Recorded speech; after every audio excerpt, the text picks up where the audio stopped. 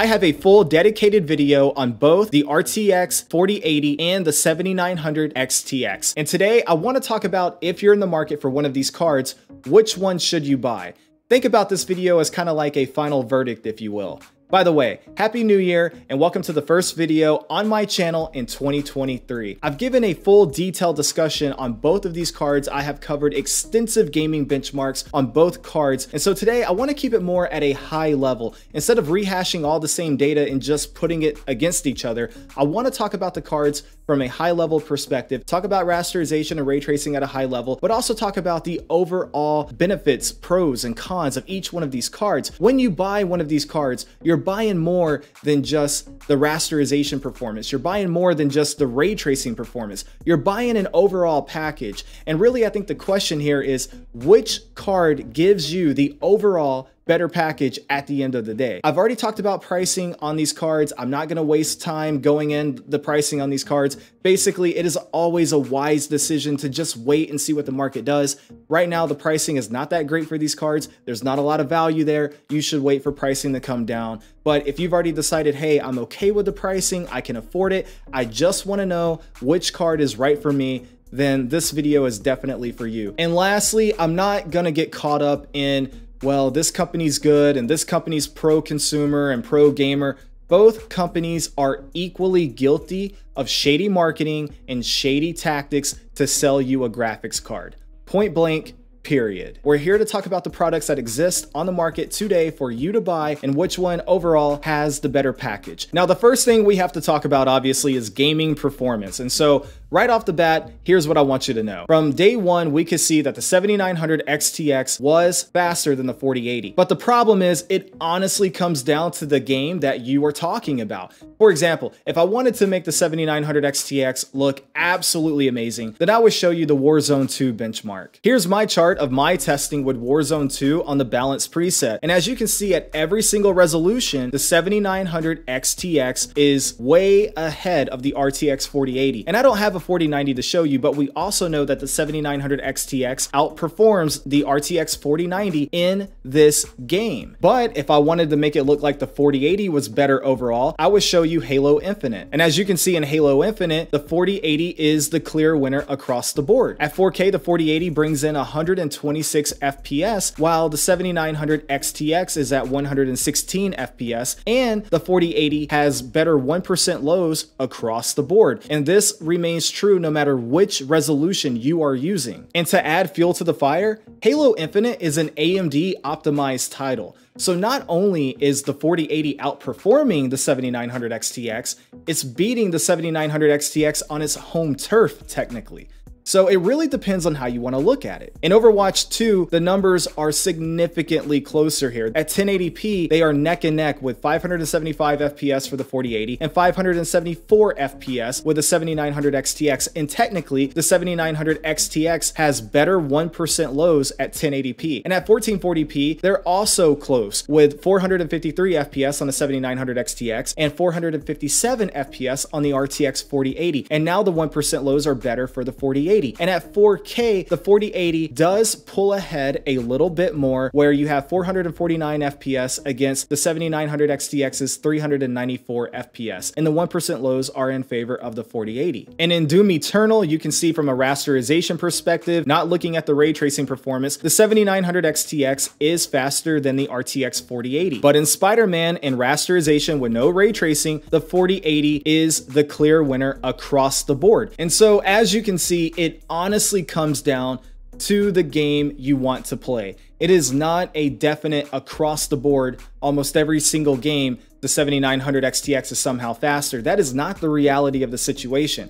Some games, the 7900 XTX is faster, but some games, the RTX 4080 is faster. The day one reviews, especially from Hardware Unboxed, indicated that on average, the 7900 XTX is faster. But since then, Hardware Unboxed released a brand new video with over 50 games. I think it was a total of 62 games or 62 game combinations in total. And on average, the 4080 was actually faster by 1% in 1440p, and the 7900 XTX was faster by 1% in 4K. And yes, the overall averages did include both ray tracing and rasterization.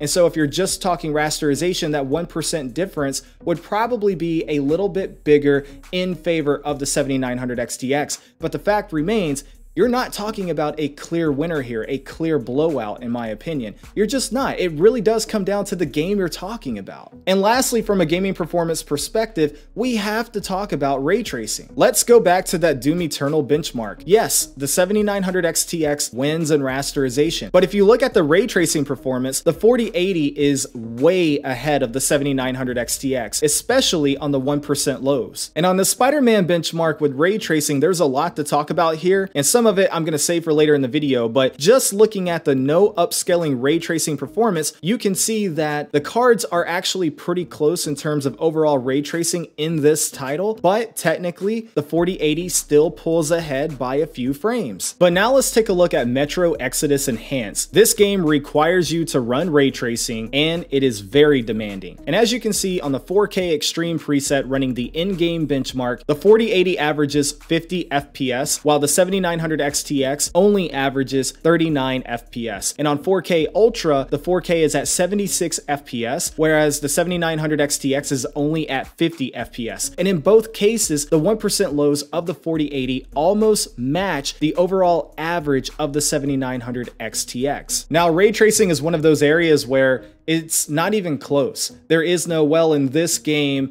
AMD wins, but in this game, Nvidia wins. No, across the board, the 4080 is better at ray tracing than the 7900 XTX. Okay, I've re-recorded this segment like 6 or 7 times already. I'm getting tired of it, so I'm just gonna give it to you. We're gonna talk about the pros and cons of each one of these cards, and I'm starting with the 7900 XTX because if you've seen my video on the 7900 XTX, then you know I have a lot of problems with the card, and we're gonna talk about it right now. So first of all, let's talk about the good stuff. On average, yes, AMD is cheaper than Nvidia. The 7900 XTX is about $200 cheaper than the RTX 4080. And yes, technically on average in rasterization, the 7900 XTX is faster than the RTX 4080. And lastly, we all know that AMD will continue to improve their drivers for the 7900 XTX, therefore making the card better over time. Those are the core benefits of going with the 7900 XTX. However, there are some massive issues you have to look out for. And on top of that, every one of those benefits have an exception to the rule. For example, the AIB models of the 7900 XTX do cost more than the reference models of the card. And so now you're getting closer to that actual MSRP of the 4080. And so the whole $200 benefit idea is kind of out the window. And then on top of that, people say it ages like fine wine.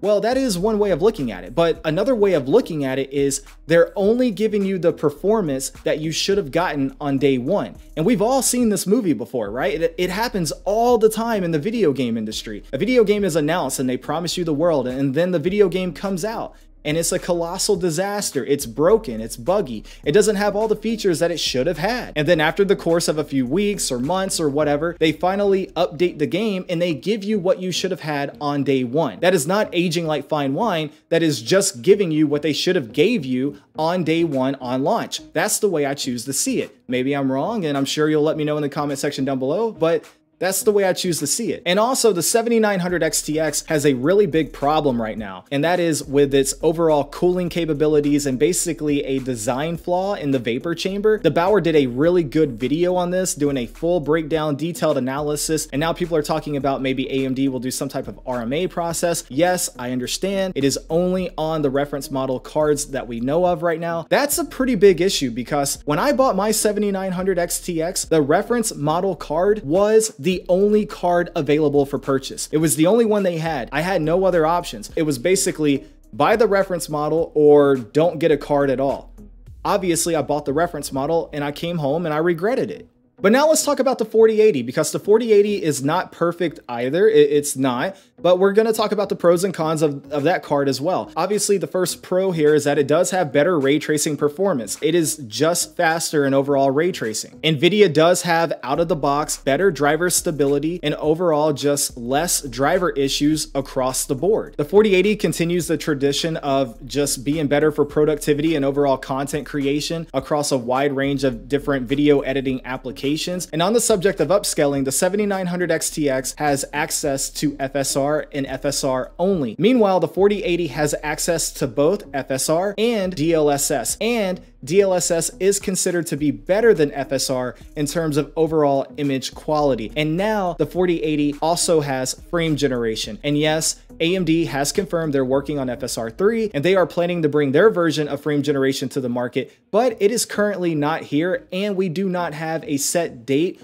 for when we can expect it. So right now, across the board, the 4080 has more upscaling options and better upscaling options all around. And I've tested the frame generation feature. It is awesome. I love it. I think it has great potential, and I'm gonna do a full video talking about that. So get subscribed so you don't miss it if you wanna know more about it. Now, hold your horses because the 4080 is not perfect. It definitely has some issues. The first issue is the fact that the overall value is not really where it should be. And so yes, it is more expensive on average when compared to the 7900 XTX. But in addition to that, the card is massive. The card is absolutely massive. And you might not think that the card being massive is a problem, but let me tell you something. I brought the 4080 home and it took me a couple of hours to rearrange my entire system, take my custom loop apart, and figure out a way to get this card to fit inside of my case. I do have a smaller case. It is the Lee & Air Mini, and today it fits and works totally fine, but it was a pain. It was definitely a hassle to deal with. And so this is a legitimate problem for a lot of people. And lastly, the 4080 has the 12-volt adapter, and this thing is absolutely ugly. If you care about aesthetics, if you love the way your PC looks right now, this adapter is absolutely ugly. And so if you're like me, you'll probably spend the extra money and get a custom cable mod cable or something just so you don't have to work with it or look at it or anything like that. And so that is more time and more money out of your pocket. And so that is a point of consideration. And I know a lot of people will say, well, hey, what about the adapter catching on fire? You have to mention that, right?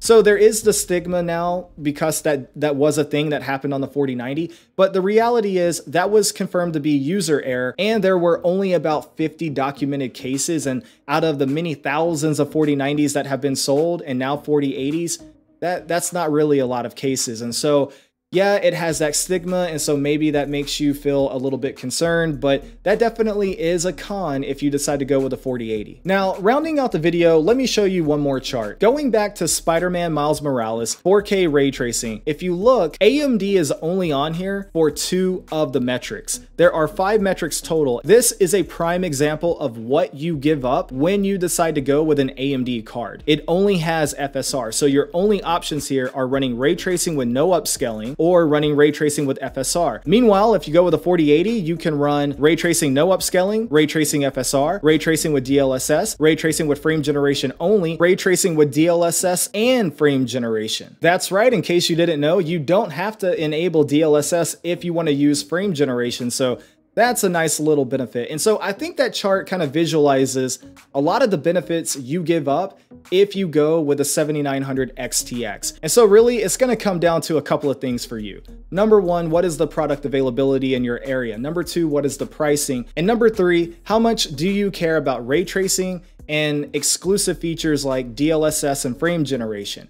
And really that is only up for you to decide. But for me, in my opinion and in my situation, out of the 2 cards, my favorite card and my permanent card of choice that is in my personal PC is the RTX 4080. I think overall you get more benefits as an overall package when compared to the 7900 XTX. But that's it for me. Let me know in the comment section down below, which one of these cards do you think is better? And did I miss something in terms of the 7900 XTX? Was I too harsh on it?